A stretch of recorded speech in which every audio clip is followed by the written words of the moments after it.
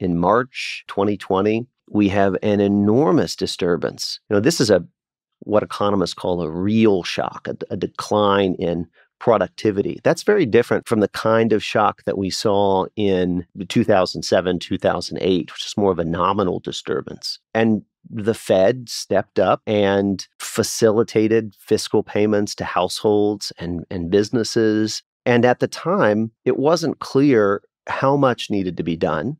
Certainly, there was a big risk of doing too little. And the Fed officials, along with Congress and the Treasury, erred on the side of doing too much. I think that is perfectly reasonable. That's understandable.